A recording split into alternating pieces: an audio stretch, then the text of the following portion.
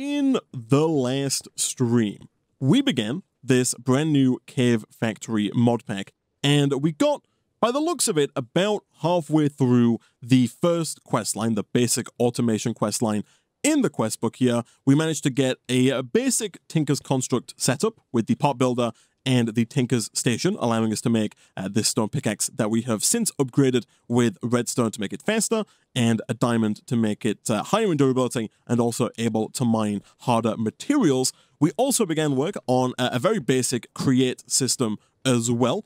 Over at the back here, we have a windmill bearing with some windmill blades attached to a large assortment of cogwheels going from big to small to big to small to big to small, allowing us to accelerate the speed coming off of this windmill bearing, thus making these crushing wheels here that bit faster. And then combined with the chutes and the chest, we have kind of automated the process of turning things like cobblestone into gravel. And then if we move the gravel back up, we can turn gravel into sand. Now, one thing I didn't mention in the last stream was the idea of kinetic stress impact. You'll see on the little tooltip that's appeared on the right-hand side of the screen that there is a kinetic stat. I believe this only appears if you're wearing the engineer's goggles. Normally, it would not appear. But you can see that right now, this is currently using 128 SUs, or, kinetic stress impact units. And that's for each of these crushing wheels. And if we head back over to the windmill bearing, this is producing, or can hold, or has a kinetic stress capacity of 512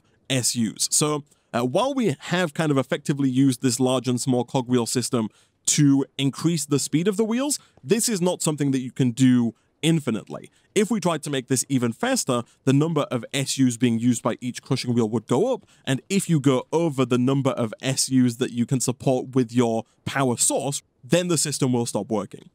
For example, if I were to very quickly grab some shaft, and if we were to do something like this, which we can do just as soon as we get rid of like this wheel here. So basically what we're doing here is we're cutting out all of this acceleration, and we're just going straight from the windmill forward and then into the gearboxes. And you'll see right now, because we have reduced the speed, the number of SUs being used by this crushing wheel here has been reduced significantly. It's now only using 8 as opposed to the 128 it was using previously. Of course, the trade-off now is that if we were to grab some cobblestone and place that cobblestone into this oak chest, it will take significantly longer to process all of that cobblestone into gravel, and then again significantly longer to process all of that gravel into sand. So just a heads up there, you can't accelerate things infinitely, at least not without upgrading your power source on the back end. But for now, that is completely fine because we do have enough SUs, or enough kinetic stress capacity.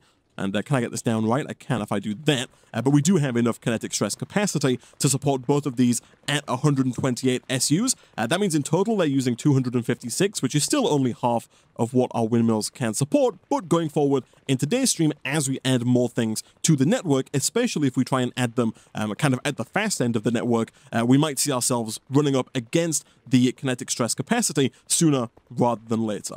But either way, now that that is out of the way, as you can see, between streams, I have spent a little bit of time cleaning things up and organizing things ever so slightly, including moving these wheels here. At the end of the last stream, they were 1 block to the left, which means they weren't perfectly centered, and it was driving me insane. So between streams, I have gone ahead and rectified that. I've also moved all of our chests and our tinker stuff into the wall here. I've moved our furnaces, added a few more storage drawers for things like wood, because we do have quite a large amount of that, and we can get it fairly easily, of course, from the cobblestone. I've also moved our berries over to here and done a little bit of shifting to get quite a few of those, so that hopefully throughout the course of today's stream, we don't have to spend too much time over here shifting to get food.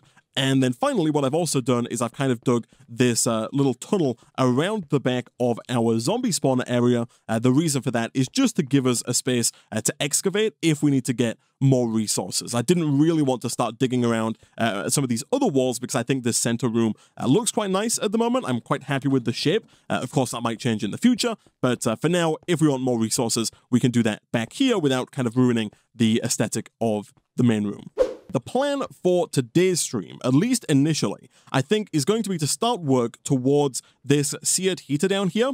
This is not the full Tinker Smeltery. That comes a lot later on in this questline. The reason for that is that in order to power a regular Tinker Smeltery, you do require lava, and lava is something that as of right now, we don't have the ability to get, but hopefully by the end of today's stream, we will be able to get both lava and water and be able to use those to get ourselves to the nether, get some nether quartz, and once we get over here, we're basically done with this first chapter in the quest book. But essentially, over here, we have the Road to Better Tools quest, and to complete this, we need to get 1 seared cobblestone, which we already have, and 1 seared stone. So in this pack, you can get seared stone by smelting seared cobblestone, and as luck would have it, you do get seared cobblestone by just breaking regular stone. It's one of the random resources that you can get. You'll see here we do also have quite a bit of andesite ready to go, because I do want to do a bit more work on the create mod. We're going to have to if we're going to get our first bucket of water, and as you will have seen if you watched the last stream, the create mod does use a fair amount of andesite and a fair amount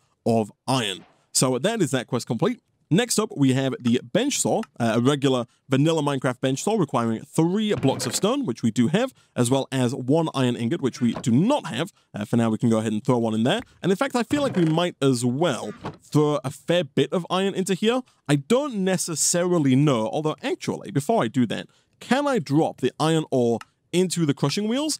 I totally can. And if I do that, I get 1 crushed iron ore, and then I have a 30% chance of getting a second iron ore. I think that's what that means. I don't think it's a chance of getting 3. Twitch chat is telling me I'm incorrect here. It looks like you actually do have a chance of getting 3. You're guaranteed to get 1 crushed iron ore, and then you have a 30% chance of getting 3 crushed iron ore, like an extra 2. And then if you want to, and one thing we might look at doing in the future, you can take this 1 step further. Instead of just smelting the crushed iron ore into an iron ingot, you can actually wash the iron ore using a fan and some water into 10 iron nuggets with a 50% chance of getting an extra 5 iron nuggets. For now, though, we will just take this and drop it into our furnace, because for now, we actually don't have the water or the fan to be able to wash with.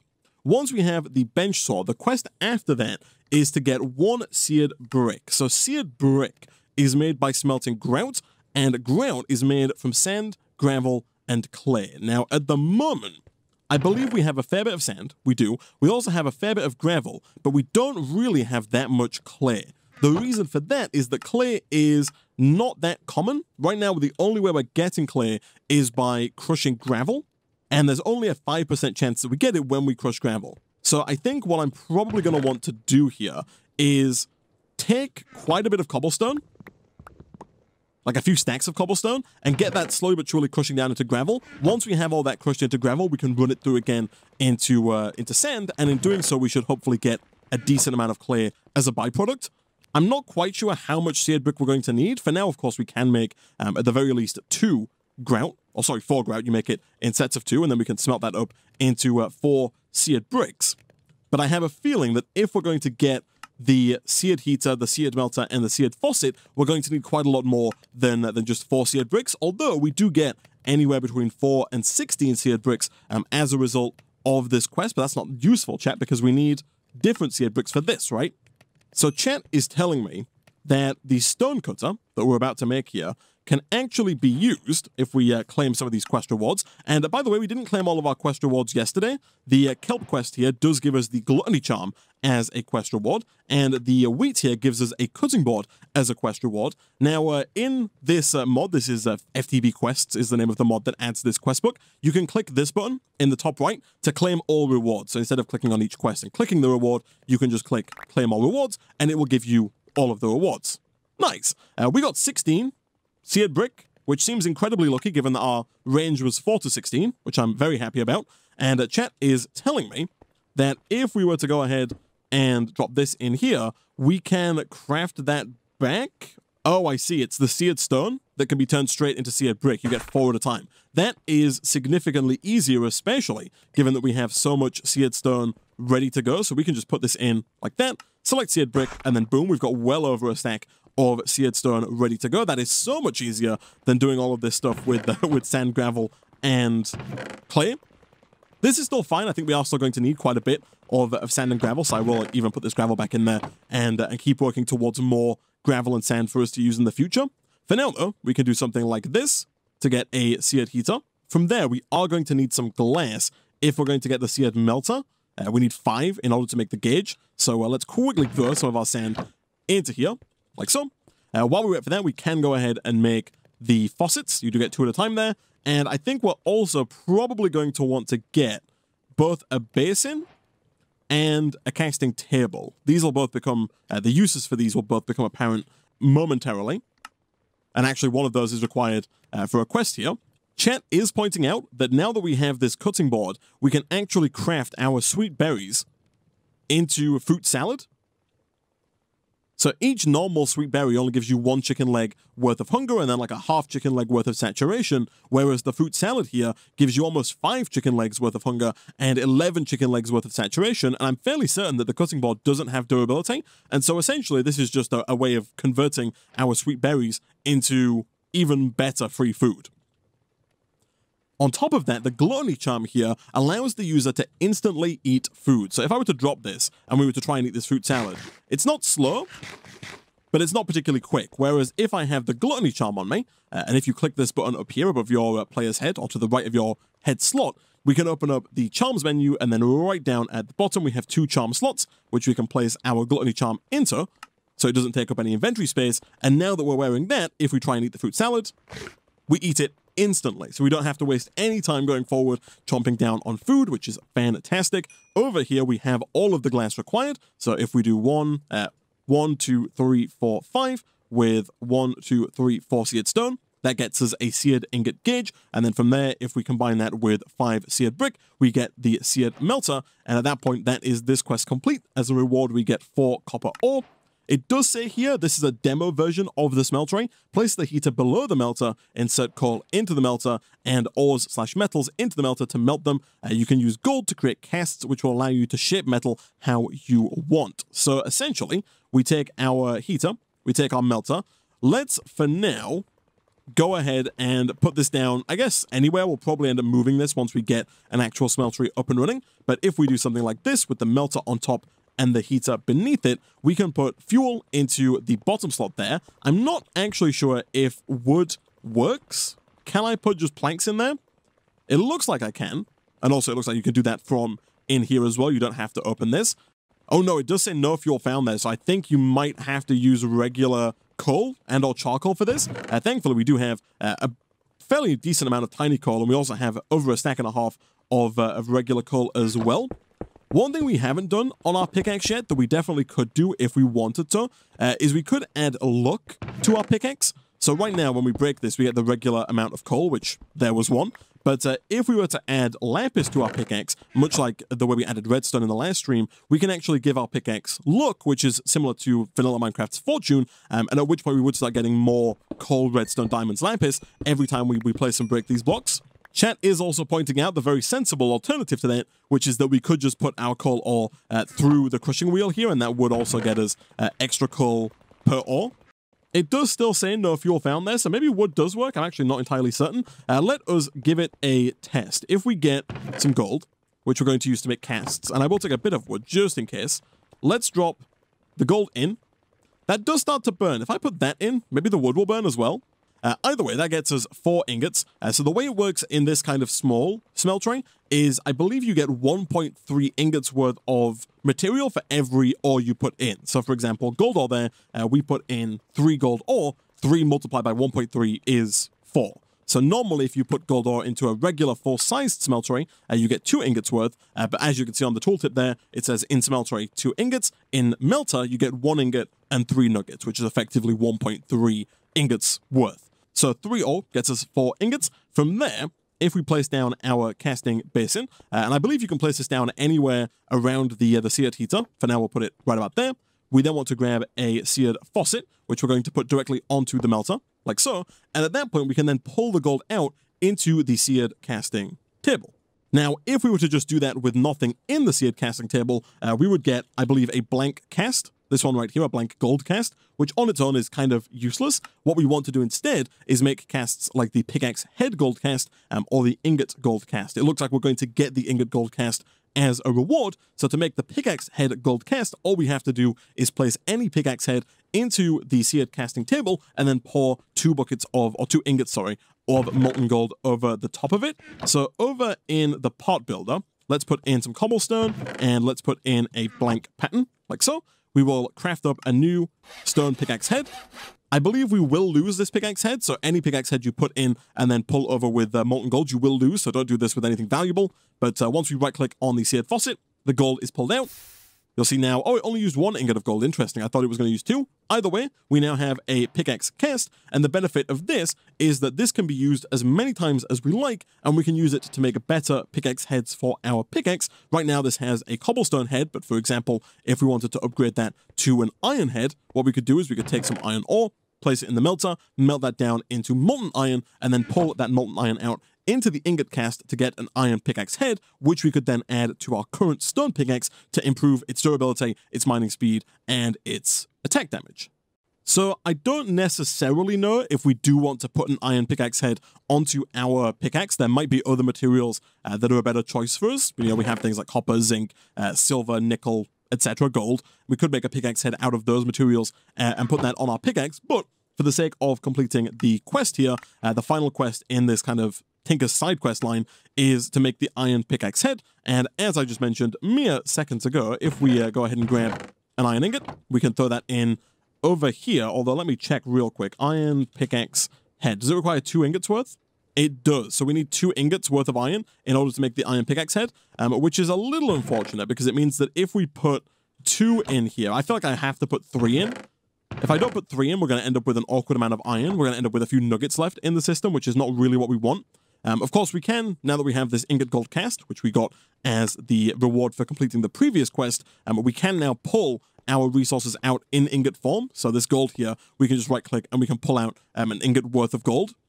So one downside to the melter is it looks like you can't have more than 1 resource in the melter. So I've had to pull the gold out here in order for the iron to actually melt. But now the iron is melted, we can throw down the pickaxe head cast, right-click the faucet, wait for it to cool, and boom, we have an iron pickaxe head. And if we wanted to, we could take that over to our Tinker's station, and if we were to put in our pickaxe on the right with the pickaxe head on the left, you'll see now that there is the option to add that to the pickaxe, increasing the durability, increasing the mining speed up from 10 to 12, and increasing the attack damage from 3 to 4. I don't know if I want to do this. There are a few downsides to doing this. One of them, as I mentioned earlier, there could be a better material for us to use. For example, if we look at the copper pickaxe head here, this one has a higher mining speed than iron. This one has a mining speed of 6.5 versus iron's 6, so we could mine faster with the copper head. The iron one does have more durability, but I think for now we already have quite a high durability, so I'd prefer the speed to be able to excavate large areas faster. But the downside of upgrading this at all is that right now we can repair our pickaxe fairly easily using cobblestone. So when its durability gets low, we can put cobblestone in like this and repair it. As soon as we get rid of the cobblestone pickaxe head and replace it with either an iron or a copper or zinc or silver head, we then have to repair our pickaxe with iron or copper or zinc or silver, whatever material we choose to make the head out of, which makes it significantly more expensive to repair the pickaxe in the future. So for the time being, I might just stick with the cobblestone head.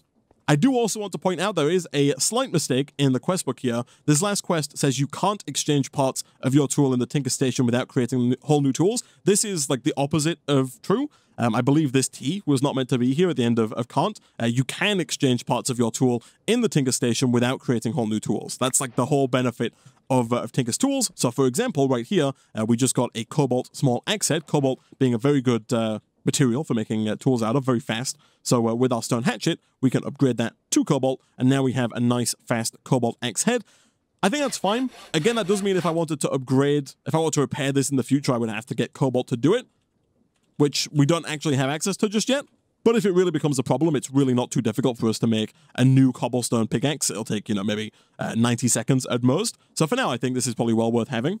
So now that that section of the quest book is done, let us pivot back over, I think, a little bit into blood magic. So we got our blood altar down at the end of the last stream. Also, real quick, let me dump out some of the stuff in my inventory here. I have tried to organize these a little bit. We have kind of all of our farming and food stuff over in this chest, and for now I will put the cutting board in there, and then we have like all of our ores and stones and whatnot in here. Although, as you can see, it is filling up quite quickly. I think that's fine. One thing we could do if we wanted to is we could upgrade this iron chest even further.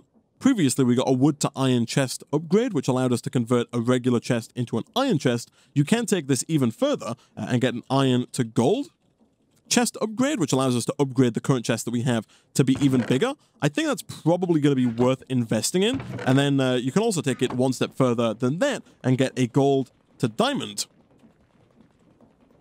chest upgrade, which makes it even bigger still. And then finally, there's also a diamond to crystal chest upgrade. This one doesn't actually make the chest any bigger, but does make the chest transparent, if that's something that you're into.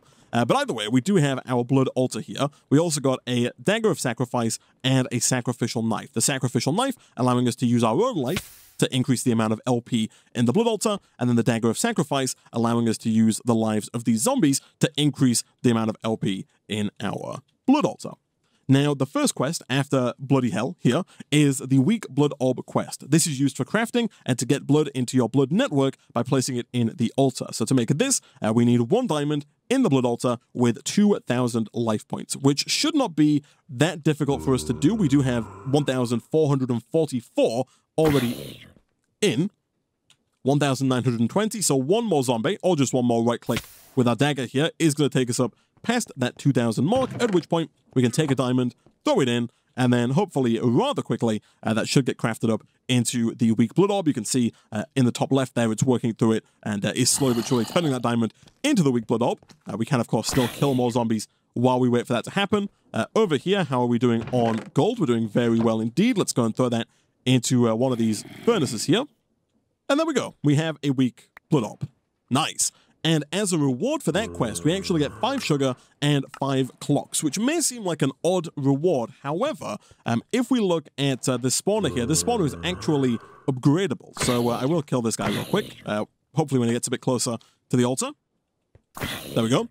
This spawner is upgradable, and the quest does say here, use the rewards from this quest to upgrade the spawner, right-click on it with them in hand. So I think if I press U while hovering over the sugar, we can find out what these do. There is a spawner modification tab from the Apotheosis mod, and you can see right here that adding sugar to your spawner decreases the minimum spawn delay. So right now there's a minimum amount of time between each mob spawn. By adding sugar to the spawner, or by adding more sugar to the spawner, we decrease the amount of time between each mob spawn, thus getting more mobs faster.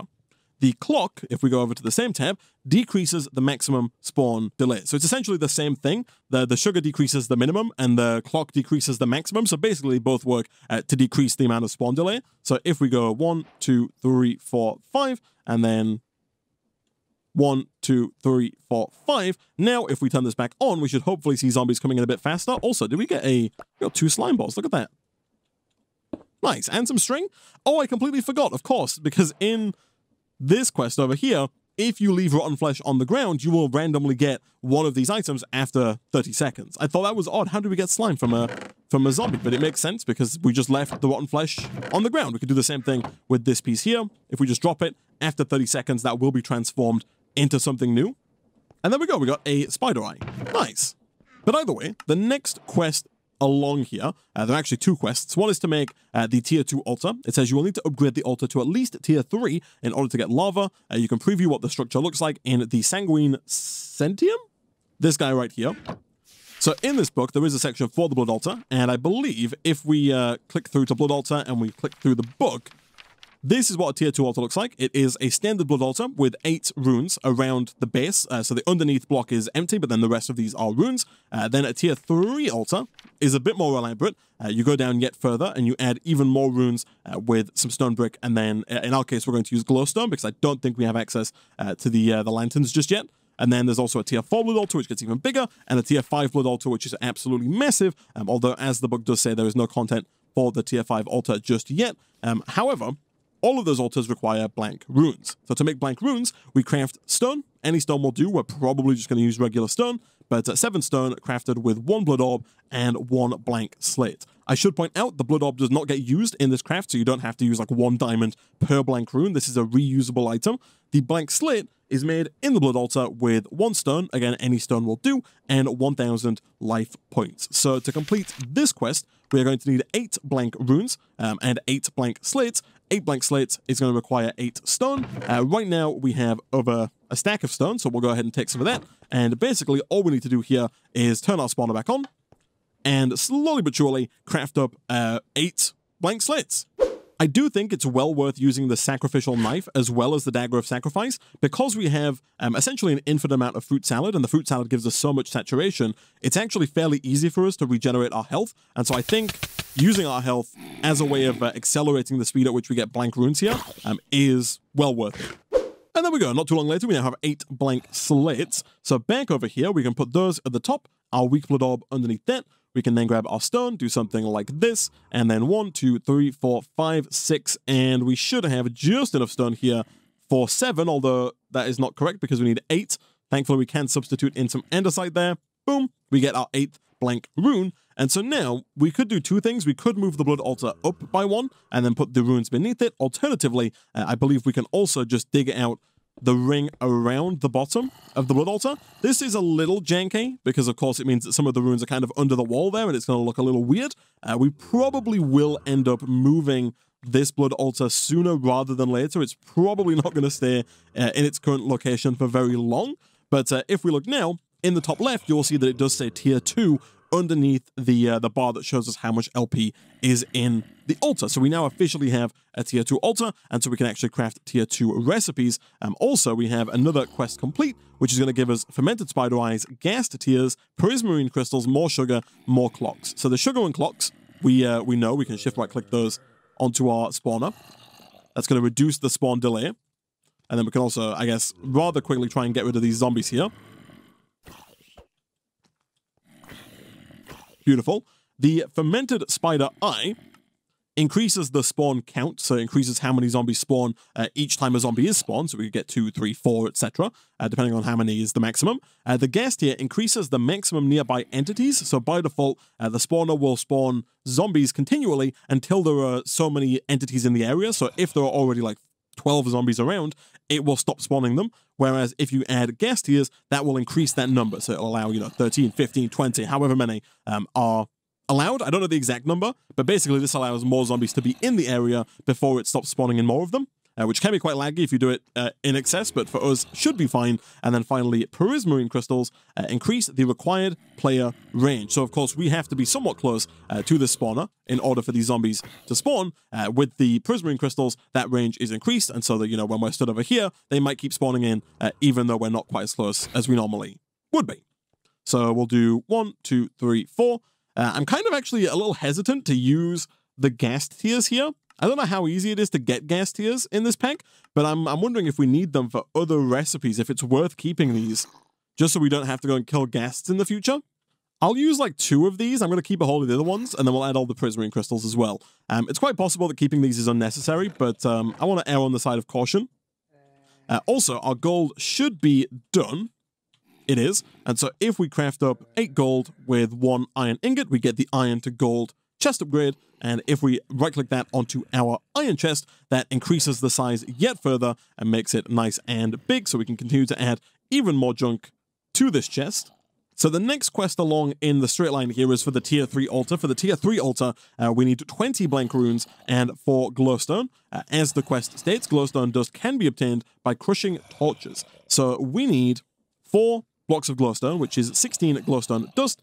Every time you crush a torch, you get a 25% chance of getting glowstone dust. So we need approximately 64 torches, because with a 25% chance, that means that 64 torches will turn into approximately 16 glowstone, which would then get us 4 blocks of glowstone. So, how much coal do we have? We do have 64, even though we only need 16. Wood-wise, we have infinite wood, so we can go ahead and just grab a bunch of that and craft up a bunch of sticks. And then if we take 16 sticks and 16 coal, we get a stack of torches, which we can then go ahead and throw up into that chest. And slowly but surely, we should get, hopefully, approximately 16 glowstone. Maybe a bit more, maybe a bit less, depending on how lucky we get.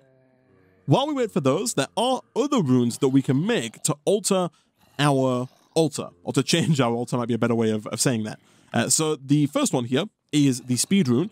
We can replace the blank runes with these to make our altar faster. So right now we have 8 blank runes in our altar. If you put a speed rune into the altar, so like if we take away one of these blank runes and replace it with a speed rune, the altar will work faster. So right now when we place stone in, for example, it takes a little while, maybe 30, 40 seconds, for it to transform that piece of stone into a blank slate. the more speed runes you add, the faster it will do that process. There's then the Rune of Sacrifice.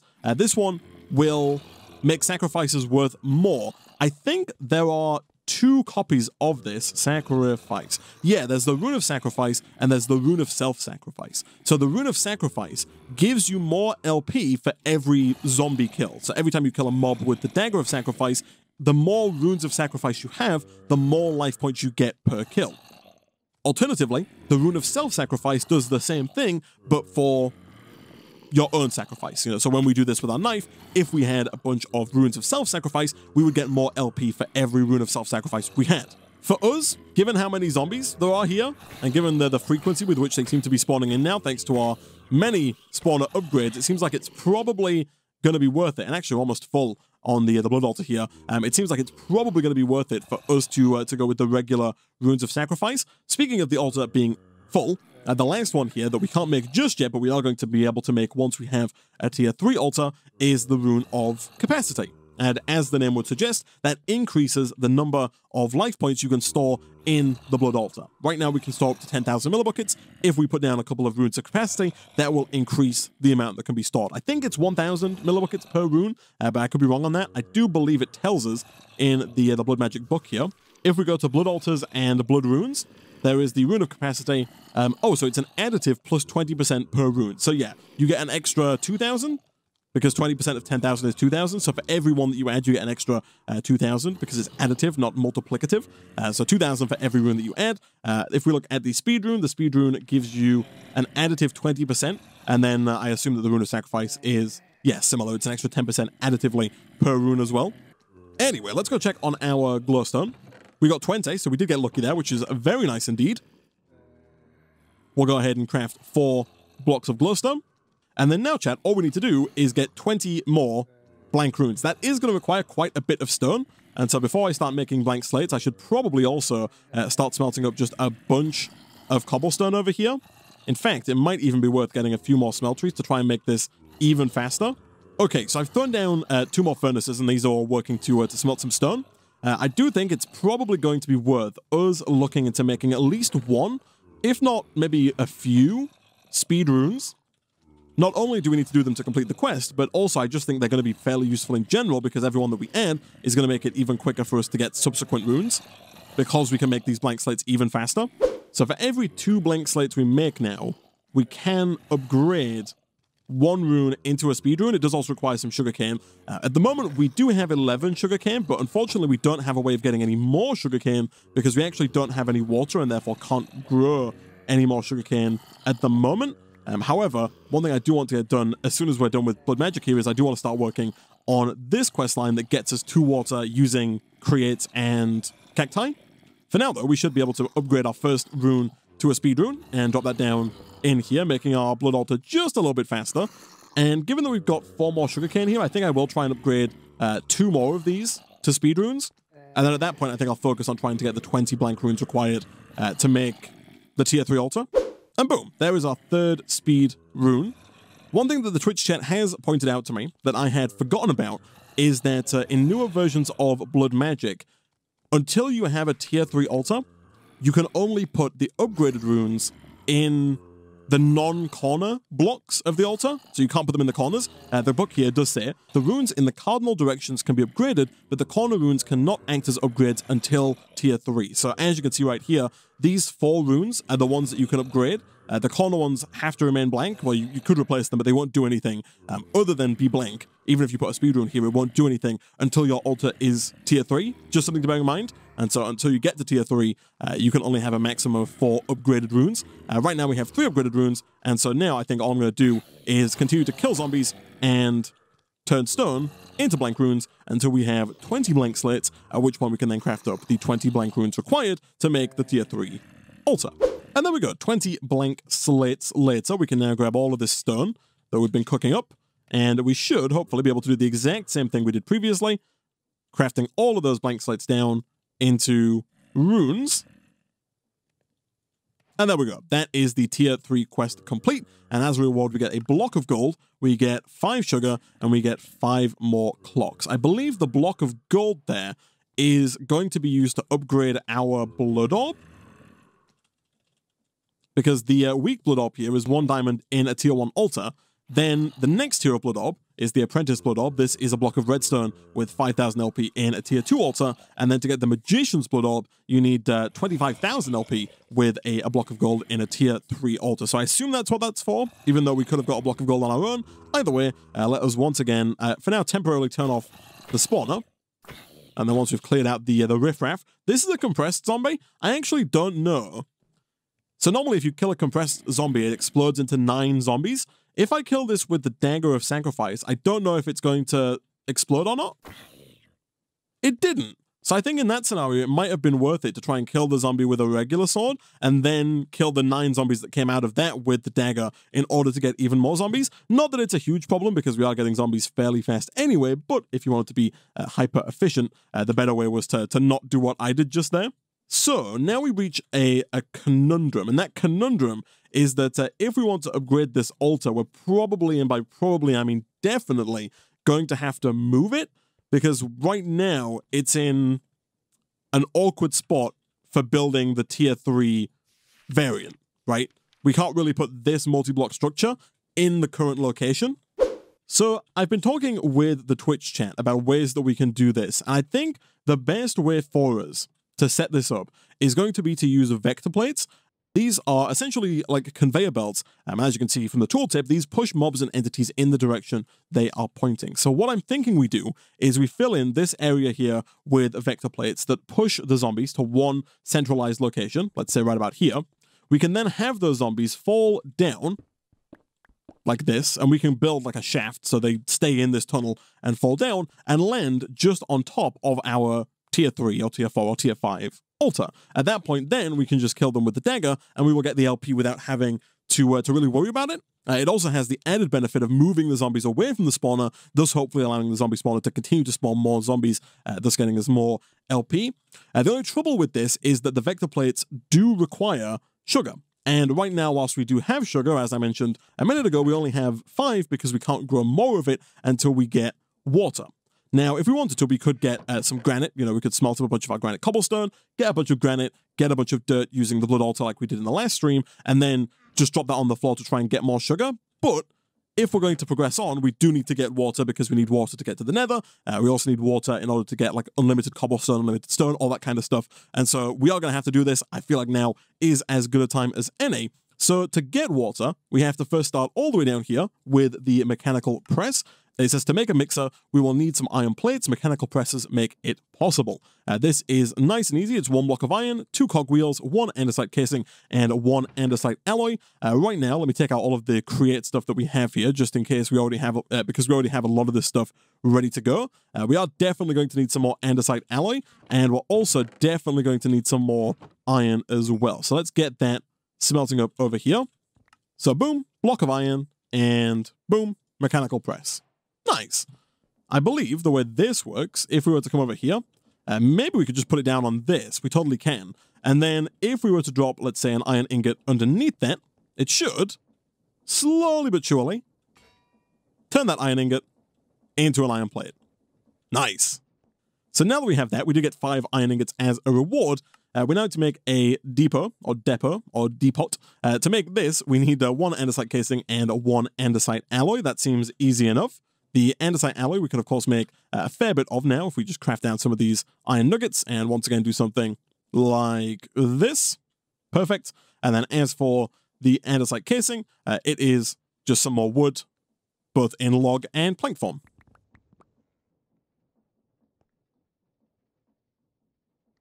Boom.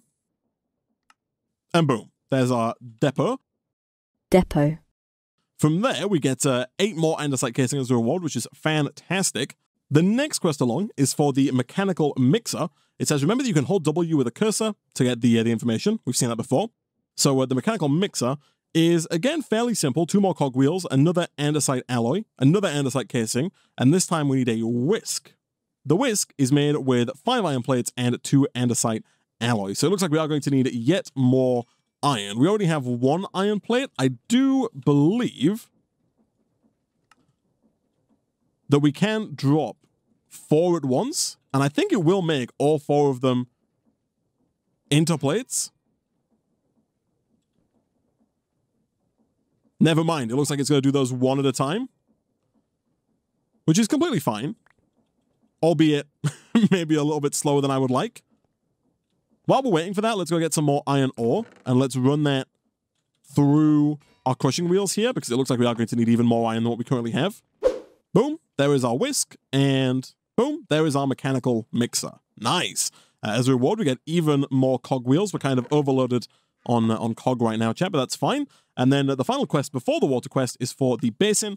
This simply requires 5 andesite alloy, and as of right now, we only have 3 andesite alloy. Thankfully, we do have yet more andesite and yet more iron nuggets, so boom, and space, boom. Nice. So I think with the mixer, can I do this? I can. Can I do this? Do I have to put this like in the floor like that? Maybe? Again, I'm asking the question as if I can't look the answer up myself, chat, which I totally can. Mixer. Let's just press W over this thing and let's have a look how it works. So processing an item with the mixer. With the mixer and the basin, some craft recipes can be automated. Yeah, so it looks like it just goes 1 block down.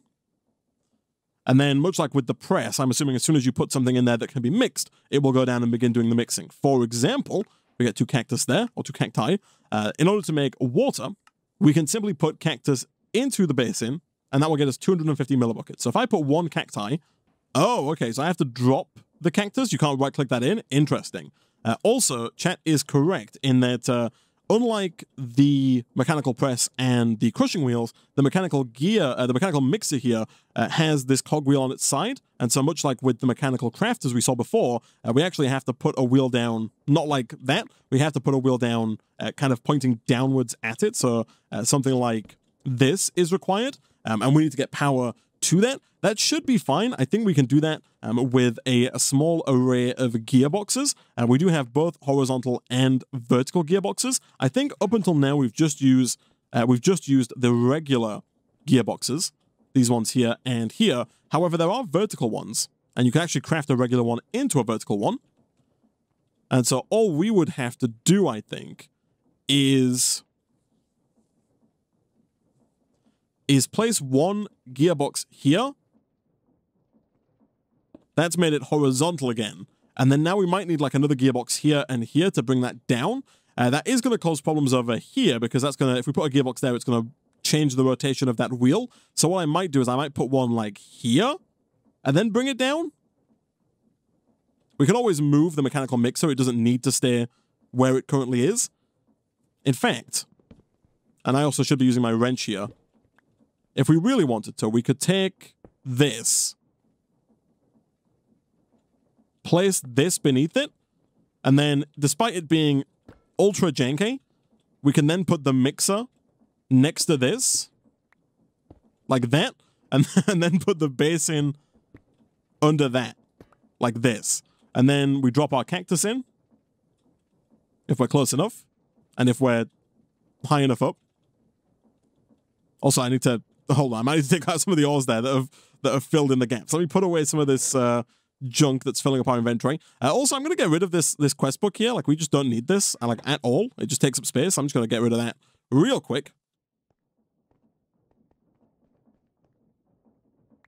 So we can right-click to empty out what's already in here, which is good. And then if I try and drop in some cactus, that totally works. And we should hopefully, maybe...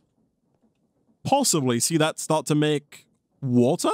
Oh, speed requirement. It appears that this mechanical mixer is not rotating with enough speed. Interesting. So it does actually require more speed than it's currently receiving. Okay, let's try reorganize this and see if we can't get a bit more speed onto it. While I look at making this faster, what I am going to do, because we do need 4 cactus or 4 cacti in order to get 1 bucket of water, and right now we have exactly 4. One thing I am going to do is start growing more cactus. Thankfully, we do have the best mod ever made installed, that being the Snad mod. For those who do not know, this is a mod that adds exactly 1 block and 1 block alone, and that block is Snad. And Snad is sand, but it grows things like cactus and sugarcane faster. So for now, we'll do something like this. We'll just drop these down. Again, not a permanent location, but hopefully these will start to grow whilst I work over here on trying to make our mechanical mixer work a little bit faster. Okay, so a little while later, and we've basically added another small little acceleration section after the mechanical press. So the shaft comes out of the mechanical press, goes to a big wheel, then a small wheel, then a big wheel, then to the vertical gearbox, down to this kind of vertical cogwheel, and then the mixer is now spinning. So I believe, finally, if we drop down the basin like that, and we can go ahead and fill in the rest of this floor here, I'm hopeful that now, if we go and get some cactus, we might see this work. It totally does. Look at that. And we got 250 millibuckets of water. So, again, I do want to make sure we try and keep, you know, as much cactus as we can so we can grow it faster. But we should be able to hopefully now get our first bucket of water. I do also assume that we are going to have to make an actual regular old bucket. So 3 iron ingots are going to be needed here. Thankfully, Isaac of the Past did start crushing up the iron ore. So we can start smelting that over in here. And there we go. 1 bucket of water. Nice. So, we do have that. As a reward, we get a tank null, which can, I assume, hold water, maybe in some way, shape, or form. Or maybe we can place it down. I'm actually not entirely sure how the tank null works. We can come back to that one in the future. Of course, we could look at getting an unlimited water source if we had 2 of these, but for now, I think what we should be able to do fairly easily is take our sand, make some snad. We'll take, I guess, 4. And then if we take 4 of our sugarcane, we can go ahead and drop that down as well. For now, we can just do it like this. Again, very temporary location for our sugarcane growth. Unfortunately, I don't think that we can shift to make the sugarcane grow faster, much like we couldn't shift to make the cactus grow faster, but it should grow faster by default, just by the virtue of it being on snad. And so hopefully we should start to get some sugarcane nice and quickly from this. And then once we have that sugarcane, we can then take it and use it to make vector plates, which we can then use to move our zombies to a certain location that we can then funnel down onto our blood altar, which is then going to allow us to more easily generate LP in the future and also move one step further towards this quest here for the bucket of lava. So our sugarcane is slowly but surely getting there. One of them here has grown. And somebody in the Twitch chat has pointed out that we can, in fact, crush our sugarcane. Running it through the crushing wheel setup does get double the amount of sugar. We get guaranteed 2. We have a 10% chance to get a 3rd sugar as well. So we're just putting this in here is going to get us 4 sugar, if not more. We didn't get lucky that time, but that's fine. We got 4 there. And I think we only need maybe 6 sugar because we only need, I think, like 17 vector plates to fill in this zombie area here, so it really shouldn't take us too long. I'll leave these here to grow. While we wait for this to grow, though, I do want to start digging out the space where we're going to put our new blood altar, and to do that, we're going to have to do quite a bit of stone mining, and as we do more stone mining, our inventory slowly but surely fills up with all of the junk, you know, the diorite, the cobblestone, the zinc, the seared cobblestone, and one quest that we have not yet completed is the quest called What to Do With All This Junk. This quest allows us to craft up the Dank 1. Dank storage is like a backpack with large storage capabilities. Create one to store all the junk you get from mining. You can also upgrade it to get more slots and more storage capabilities in every slot. So to make this, it is quite simply 8 cobblestone with 1 barrel. I believe we do have a barrel. We were given one as a quest reward in the last stream. And then if we just craft that up with the 8 coal, like so, we get our Dank 1. So I believe if we right-click this, we have, by default, 9 slots. And I believe we can place things into these 9 slots, like andesite cobblestone and all the other kinds of cobblestone that we don't want. And if we turn on the pickup button, we have normal pickup, pickup all, filtered pickup, and void pickup. So I think, normally, let me test this. If we put on normal pickup, does it automatically send the items we pick up into the null? It doesn't. So with it turned to none, we pick up cobblestone as per usual. However, if we set it to pick up all, I believe that's going to pick up, like when we pick up anything that's filtered in here, that stuff should go directly into the Dank 1. So now there's 3 andesite cobblestone in there because the 2 we picked up automatically went in. And if we press shift on this, you can see that right now it has a stack limit of 256. So we can hold up to 256 andesite in this one slot here before it starts to overflow. And I believe at that point we can also turn on void pickup. I believe, if I'm not mistaken, the void pickup will allow us to pick up the andesite, store it in here, And then once we get to 256, once this fills, anything over that will just be deleted automatically. So once we fill up on 256 andesite cobblestone in the Dank 1, any more andesite cobblestone that we would have picked up will just be deleted, which I think is potentially worth it, especially with some of this garbage, like the Gabbro cobblestone, which we might need at some point in the future, but for now I think is somewhat unnecessary. And in general, I think we probably want to just add all of these different cobblestone variants to this filter. Obviously, stuff like ores we actually want. We want to keep the ores, you know, iron, zinc, copper, lead, silver, tin, etc. But I think a lot of the cobblestone stuff can probably be filtered away. And just in general, this should help keep our inventory a lot clearer as we dig out more of a space down here for our new blood altar. Chat is also pointing out, as a reward here, we do get a magnet charm, which once again we can stick into our slot with the gluttony charm, and so now we can pick up items and XP that are 5 blocks away when activated. So right now I don't think it's activated. Let me go and grab that. Do I have to like shift right click to activate it? I do. And then once it's activated, if we put it away, now if something is dropped further away, for example over there, I believe we're going to automatically pick that up and have it sent to our inventory. Nice. Alright, so not too long later, and we now have this new underground hole for our blood altar. Right now it's a tier 2 altar. We are about to upgrade it to tier 3. And as we mentioned earlier, the idea here is that we're going to use our vector plates to push our spawner, our zombies, to that hole right there. That hole then leads all the way down directly to the top of our blood altar. We've built a little bit of a shaft here using stone blocks and stone slabs. So the zombies should land directly here on top of the altar, at which point we can then hit them with the Dagger of Sacrifice, instantly killing them and turning them into LP for us to use. We do now have all of the runes required, and I've even dug out the holes here for where they need to go for the tier 3 altar. So we can throw all of these down, including our speed runes, like so. And then again, we also need to put down stone bricks. I believe these go here, here, here, and here. And then I believe the glowstone goes on top of that. Although I am going to check the book real quick because I don't want to waste my glowstone if that's not the case.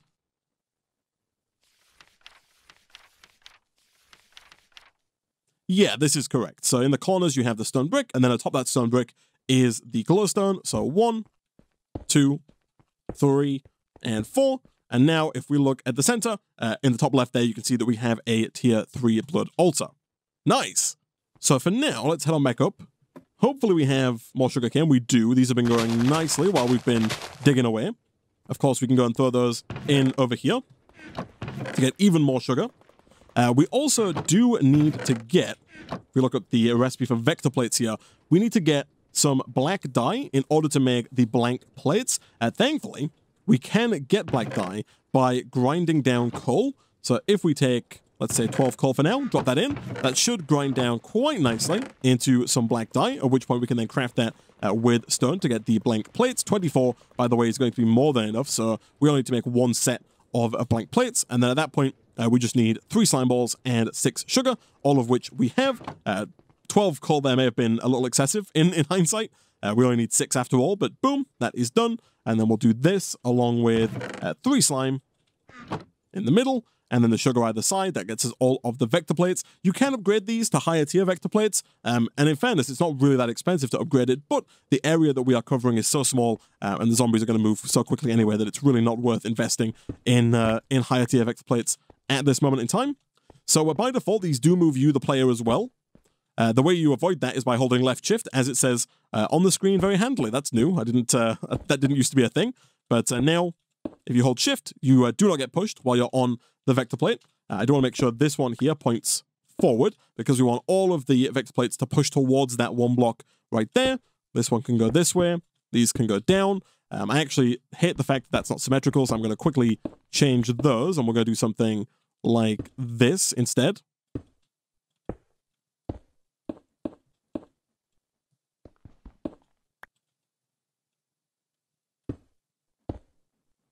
And there we go. So now, if we fill in the hole that we just made in our wall, we should be able to turn the spawner back on. And as the zombies spawn in, we should see them all pushed together into the 1 hole, which should then drop them down onto the altar for us to kill them with the dagger. So there we go. Zombie gets dropped down. And then once he's down here, we can turn him into LP. Nice. So now, in the quest book here, if we're going to get lava, we have to first complete this quest here, which wants us to get 4 ritual stones, 1 master ritual stone, and 1 weak activation crystal. So the 4 ritual stones are thankfully made in sets of 4. We need 4 blank slates, 4 reinforced slates, and then 1 orb. It does look like we are going to have to get a higher tier of orb here, because we either need a magician's, an apprentice, or a master's. I believe magician's is the apprentice is the next tier. It is. So we are going to have to get a block of redstone and 5,000 LP in order to get that that next tier. Once again, because we picked up and broke the altar, it's now refilling that buffer. So as with the first time we placed it down, the first few hundred LP that we put into the altar are going to look like they disappear into the buffer, but that's perfectly normal. For the Master Ritual Stone, we need another 4 Ritual Stones with 4 blank slates, and again, another high tier orb. Again, much like the previous tier of orb, but it's not used up in the craft, so we do get to use that over and over again. And then finally, we need a weak activation crystal, which is made in a tier 3 blood altar with 10,000 LP, and this can either be done with a lava crystal, or for us, we're going to use a seared melter, which we did make at the beginning of the pack. And if we have 5 glass, we should hopefully... Oh, look at that, we got 50 plus glass. In fact, we probably had that right at the start of the stream now that I think about it, but we should be able to very easily do 1, 2, 3, 4, 5 with 4 seared brick, and then 5 of these. That gets us a seared melter. And so basically now all we need to do is get a block of redstone, which we don't have, and I'm going to assume that we can get more redstone, yeah, by crushing it as opposed to by placing and breaking it. But as soon as we have a block of redstone, really, chat, all we have to do is run a bunch of stuff through the blood altar.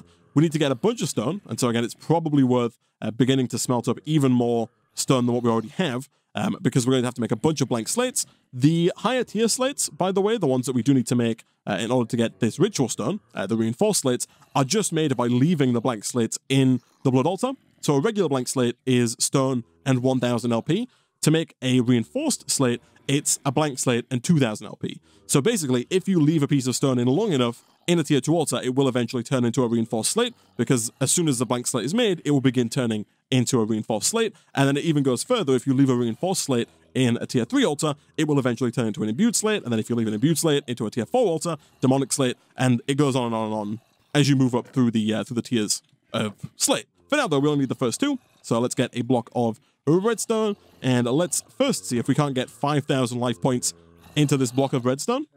So there is our apprentice blood orb, which kind of fully replaces the weak blood orb that's kind of unnecessary now, because it's just a worse version of the apprentice blood orb. People have pointed out in the Twitch chat here that we are going to run into a little bit of a problem. And that problem is that in order to craft the Master Ritual Stone, you either need a Master Blood Orb or a Magician's Blood Orb. I believe the Magician's Blood Orb is the next tier up after Apprentice. It is. And to make this, we need a tier 3 altar with 25,000 LP in it, which is going to be a problem because right now our blood altar can only hold 10,000 millibuckets of LP. So we need 2.5x more, which is going to take quite a few runes of capacity. As we mentioned earlier, each rune of capacity adds 2,000 LP of capacity to the orb there.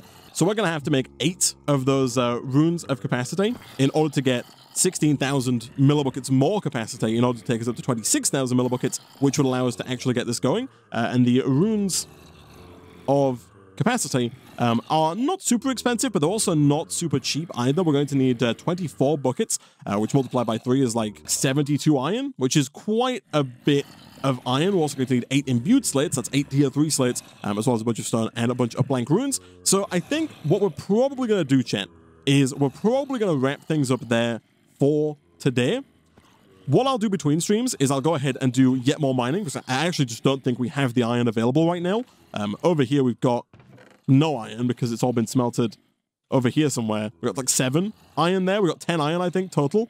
So we are going to have to do a bit more mining between streams. We have 12 here that we could turn into maybe like 20 ingots. But even then, that wouldn't take us anywhere near the 72 that we're going to need. So between streams, I'll do some more mining. I'll probably also do a fair bit of slate making between streams. So I'll just kind of stand around, you know, hit the zombies, put the stone in, take the stone out, just so we have those slates ready to go, because, you know, after you've seen it once or twice, it can be a little tedious watching me just kill these zombies over and over again, and then put the stone in, and then wait for the stone to turn into a slate, and then take the slate out, and then repeat the process over and over and over and over and over again. So I might do a bit of slate making between streams as well. And then after that, we should be able to make lava. Once we have lava, we can get obsidian. Once we have obsidian, we can head through to the nether and get nether quartz, at which point we can actually start to invest in a simple storage network, which is definitely something I would like to work on in the next stream, because this is going to make our storage life just so much easier. We don't have to worry about having all of our stuff split amongst multiple different chests or anything like that. One thing people are recommending that I do before we wrap up is get an unlimited water source. I think that is a very sensible idea. We can drop all 4 in here, and boom, we get our second bucket of water. And at that point, we can now, if we wanted to, get more snad. And we could use that snad to create a larger infinite water source.